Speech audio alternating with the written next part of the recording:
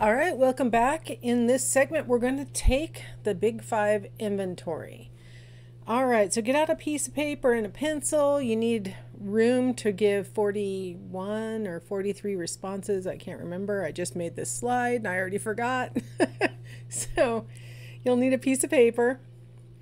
And so the instructions say, here are a number of characteristics that may or may not apply to you. For example, do you agree that you are someone who likes to spend time with others? Please write a number next to each statement to indicate the extent to which you agree or disagree with that statement. And here are the numbers that you'll have available. So 1 means that you strongly disagree with the statement. 2, you disagree a little. 3, you neither agree nor disagree. 4, you agree a little. And 5, you agree strongly. So these are your numbers. I've had students give like 2.5 and things like that. That's not really helpful for actually summing up your score at the end. So just go ahead and commit, pick one of the numbers. Don't leave any of the items blank if you really want to complete the scale and find out, what the Big Five inventory says your traits are. Because if you leave one item blank, then your score for that scale will be completely uninterpretable. So just go ahead and, if you're not completely sure, just put down your gut instinct number. Like, don't think about it super hard. All right, here are the first 10 questions. Before each of these statements, you want to think to yourself, I see myself as someone who, number 1, is talkative. I see myself as someone who, number 2, tends to find fault with others. So imagine to yourself that it always says, I see myself as someone who, and give ratings for is talkative. Number 2, tends to find fault with others. 3, does a thorough job. 4, is depressed, blue. 5, is original, comes up with new ideas. 6, is reserved. 7, is helpful and unselfish with others. 8, can be somewhat careless. 9, is relaxed, handles stress well. 10, is curious about many different things. 11, is full of energy. 12, starts quarrels with others. 13, is a reliable worker. 14, can be tense. 15, is ingenious, a deep thinker.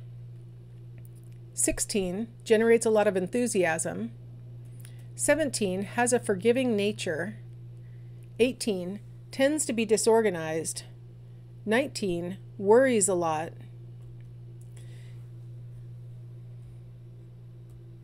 I just noticed there's an item missing, so excuse me for a moment while I fix this. I'll be right back.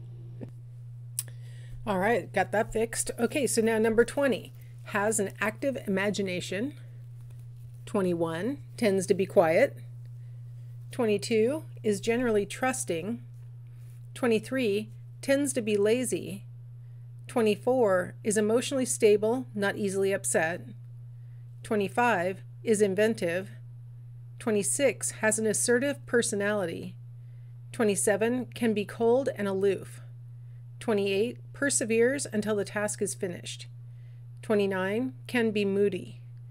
30, values artistic, aesthetic experiences. 31, is sometimes shy, inhibited. 32, is considerate and kind to almost everyone. Stuck. 33, does things efficiently. 34, remains calm in tense situations. 35, prefers work that is routine.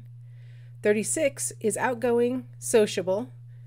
37, is sometimes rude to others. 38, makes plans and follows through with them. 39, gets nervous easily.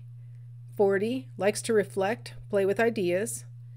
41, has few artistic interests. 42, likes to cooperate with others. 43, is easily distracted. 44, is sophisticated in art, music, or literature. Okay, so that completes the scale. If you needed to pause or go back and reread any of them, please feel free to do that. Otherwise, I will go ahead and proceed on how to score the Big Five inventory. So you're going to want to pause this and do what it says here on the screen. So for the items that are listed there, you're going to want to change the rating that you gave. So if you originally gave number 2 a 1, you're going to change it to a 5. If you gave number 2 a 2, change that to a 4. If you give it a 3, it'll stay the same. If you give it a 4, change it to a 2. If you give it a 5, change it to a 1. And you'll go through and do that for each of those items that are listed in that box. So you're literally flipping the score for all of those. So go ahead and pause me, reverse your ratings, and I'll meet you back here. All right, so hopefully you're playing along and hopefully you have reversed your ratings. So now let's see what you're doing. Okay, this is called the Big Five, so it won't be super surprising to tell you that there are 5 different subscales on this test that you just took. The first subscale is called extroversion or surgency. So it's made up of the traits of sociability, warmth, and assertiveness. And to get your extroversion scale score, you will sum up your scores for the items that are listed here. Items 1, 6, 11, 16, 21, 26, 31, and 36. So again, you can pause me and add those up. Before you pause me though, I want to reiterate that on those items that you reversed the scoring, you use the new reversed score for that item. So for number 6, you will use the score that you gave it after going through the reverse process that we just did a second ago. All right, so pause me, add those up, and that'll be your extroversion score. All right, so hopefully you're back and you've got your extroversion score. I'll talk about that more in a second. Let's compute your agreeableness score. This is made up of the traits of straightforwardness, trust, altruism, and modesty. Add up your scores for the items listed here. Pause me and do that. All right, so hopefully we're back and you've got an agreeableness score. The next scale is the conscientiousness scale, which is a lack of impulsivity. So that's going to include things like competence and persistence and prudence. To calculate this score, you'll add up the items listed here. So go ahead and do that. All right, hopefully you're done adding up your conscientiousness score. That brings us to neuroticism. It's also known as emotional instability. So you're going to be assessing, your tendency towards anxiety, hostility, depression, and vulnerability by summing up these items that are listed here. All right, hopefully you've got your neuroticism score summed up. And our final trait would be openness. Oftentimes it's referred to as openness to experience, and that's even short for openness to experience, culture, and intellect. It includes your tendency towards imagination, having an aesthetic sense, and your general curiosity, and it's assessed by the items listed here. So go ahead and sum up those. All right, so hopefully you have now 5 scores, one for each of these subscales, that will represent the degree to which you are towards the polar ends of these 5 traits. Think about each of these traits as being a continuum. Extroversion is going to run from introversion through neutral, you're sort of introverted, sort of extroverted depending on the circumstances, to really extroverted, right? So think about it like a continuum. Agreeableness is going to run from agreeableness on one end and then like skepticism on the other end. Untrusting would be another way of saying what's the opposite of agreeableness. Conscientiousness, I already listed what would be the opposite would be impulsive. So you've got conscientiousness on one side and then you've got impulsivity on the other side. Neuroticism, it's kind of implied by the secondary definition also that it's going to be, emotional instability on one side and emotional stability on the other side. And then openness is going to be openness on one end of the continuum. And then, I don't think closed would make sense to say is on the other end, but it would be, less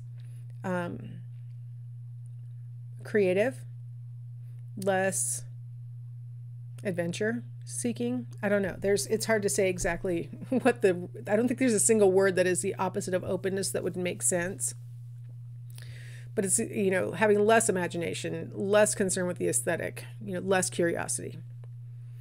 All right. Now, the Big Five inventory is one of those that was developed through factor analysis, which I explained in a previous lecture, that it's this statistical procedure that reveals through the data that's been collected on a whole bunch of different people having taken the scale that certain items hung together. And so the Big Five is a really good illustrator of what that means with factor analysis, that, there were all those questions that you responded to on the scale, 44 items. And by performing factor analysis, they discovered that some of those questions kind of clumped together. And then they looked at the content of those items that clumped together, and they said, well, in the case of the first one, they said, well, all of these seem to have something to do with, sociability, warmth, assertiveness. We could probably label these in general, extroversion. And that's the process that a scale that's developed through factor analysis goes through, where you let the data show you what questions are going together. Then you have to, this is the subjective part, you as the test designer have to look at those items and say, okay, what do they all have in common?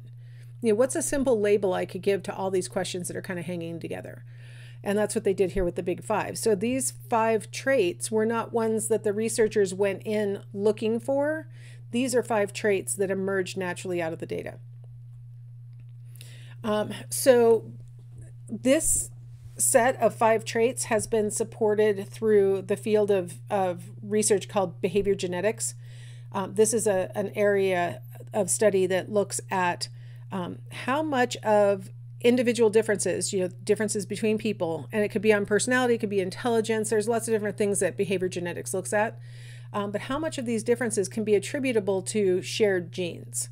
And how much of it is attributable to unshared genes? So behavior geneticists oftentimes will look at twins, regular siblings, people from different cultures, seeing if they score more differently from each other than people who are who share more of their genes in common, things like that. And that kind of research has supported the presence of these 5 traits, as well as cross-cultural research has supported the presence of these 5 traits across different cultures. So these seem to be actual, individual differences, and not just things that maybe people have been, encouraged in their own cultures to display.